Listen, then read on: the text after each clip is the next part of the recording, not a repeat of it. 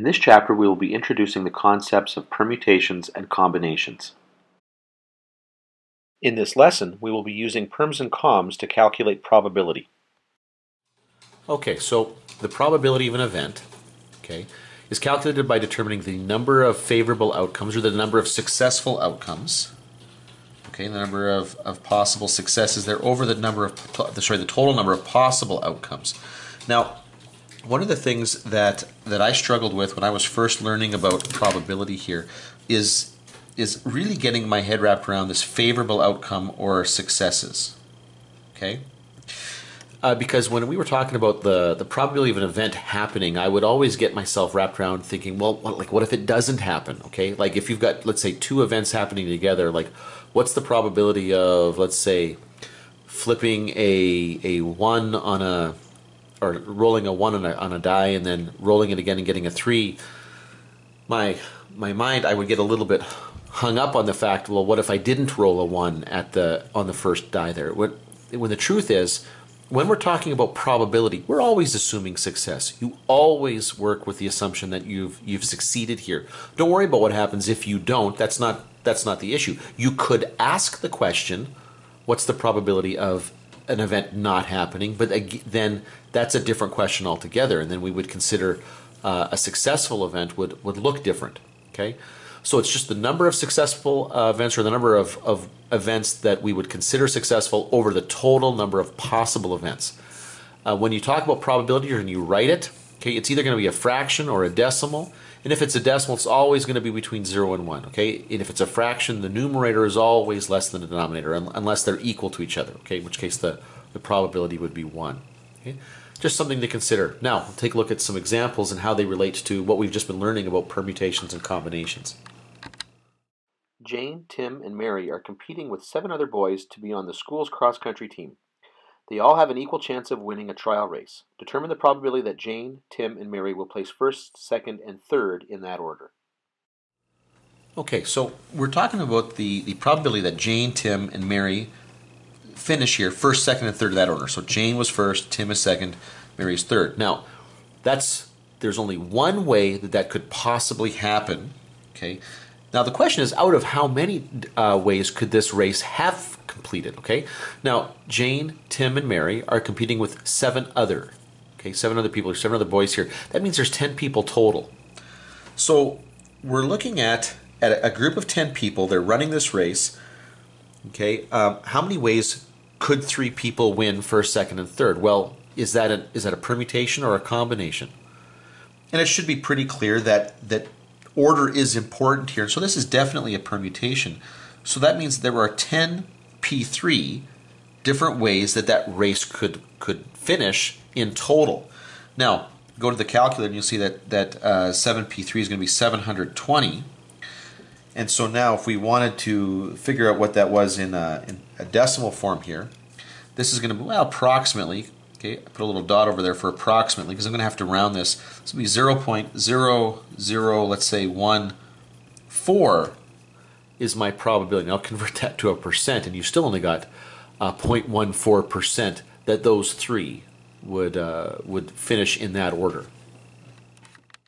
Determine the probability that a committee of 3, chosen at random from 5 girls and 4 boys, has exactly 2 girls. All right, now this is a committee problem.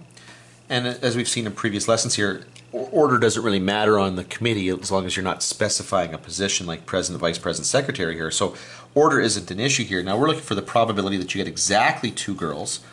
So in the numerator here, let's just take a look at the number of ways you could get exactly 2 girls. Well, there are 5 to choose from. We're going to choose 2. And if we've chosen 2, that means of the 4 boys that are out there, we've got to choose 1 to finish this committee of 3. Now, that is out of the total number of ways we could do this. Well, there are 9 people that we're going to choose from, and we just need a committee of 3. So without any kind of restriction, it would be 9 choose 3. Put that all together, and the numerator will become 40, over 84. And then we can just simplify that actually fairly simply, because they're both divisible by 4. Actually, I don't think there's much else divisible by. That's going to give you 10 out of 21. Yeah, that's as good as it's going to get. And that's approximately equal to, what is that? 0. Let's say 48.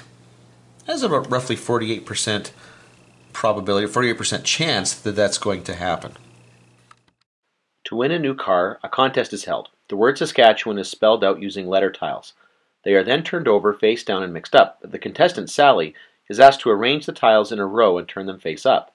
If the row of tiles spells Saskatchewan, Sally wins the car. Determine the probability that Sally wins the car. Okay, well, to answer this question, you could see this in a couple of different ways. One way that you might look at this is to look at this and say, okay, she's got to put together the letters in the word Saskatchewan. But you know what? She could, like, how many different ways could she organize those letters and still get Saskatchewan? Well, you know what? There are 2 factorial ways she could have permuted those S's and it still would have worked. And there are 3 factorial ways she could have permuted the A's and that would work. So you might think of this as, this is going to be 2 factorial, 3 factorial, out of the total number of ways that you could organize the letters in the word Saskatoon, and there are 12 of them, and so over 12 factorial. Now, that is going to be, what do we got here? 3 factorial is 6 times 2 is going to be 12. And then that would be over, well, 12 factorial is a huge number. That's 479 million, what is that, 1,600. Divide that by 12. And this is still going to be 1 over 3991680. It's, sorry, 00. That's huge here.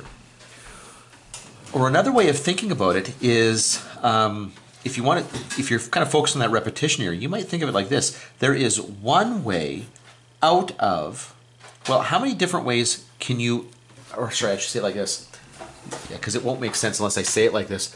How many unique or permutations are there of the letters in the word Saskatchewan? Well, there are 12 letters in the word Saskatchewan, 2 of which are S's, 3 of which are A's. This is the number of unique permutations of those letters. There's only 1 of those that I'm interested in. But if you divide by that fraction, you will get 2 factorial over 3 factorial, sorry, 2 factorial times 3 factorial over 12 factorial, which is exactly what we had just done originally here. So that's the answer that we're looking for. In a card game of Crazy Eights, players are dealt 8 cards from a standard deck of cards. Determine the probability that that card will contain exactly 7 hearts. Okay, well, let's just think about what's going on here. We want to have exactly 7 hearts in there. Well, how many hearts are there in a standard deck? There were 13. And so to get exactly 7 hearts, we would do 13 choose 7. And we need another card here because we need 8 cards here. Well, there are 39 other cards to choose from, and we only need to choose 1 out of all of those. Now, we're looking for the probability that this happens. So the total number of ways that we can do this without kind of restriction on that would be 52 choose 8. Now, when we plug this into the calculator, we'll get that the numerator here goes to 66,924. But the denominator gets really big. I believe it's 752,538,150. And actually, when you plug that in, you will get 0.00089 as our probability. That's a highly unlikely that would happen. But yeah, anyway, but there you go. Just think right now, our real focus here is on the combinations, using the combinations to produce that probability. Liz has 30 songs on her CD. 12 songs are pop, 8 are country, and 10 are rap. She generates a random playlist of 10 songs. What is the probability that half the songs are pop? Okay, so let's look at exactly what's being asked of us here. What's the probability that half of the songs are pop? Okay, well, we've got 12 songs that are pop, and we only want 10 songs total. So 5 of those 12 show up in this list here. And then we've got 18 other songs, and we need 5 more. Now, this is out of a total of, we've got 30 songs.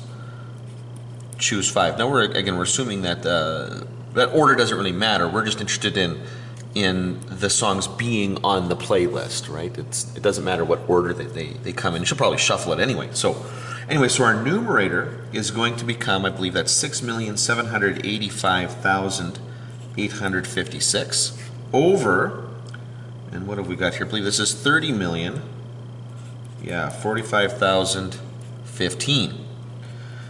And just to get a sense of what the decimal is here, because sometimes the fractions don't really communicate as much as the decimal here. This would be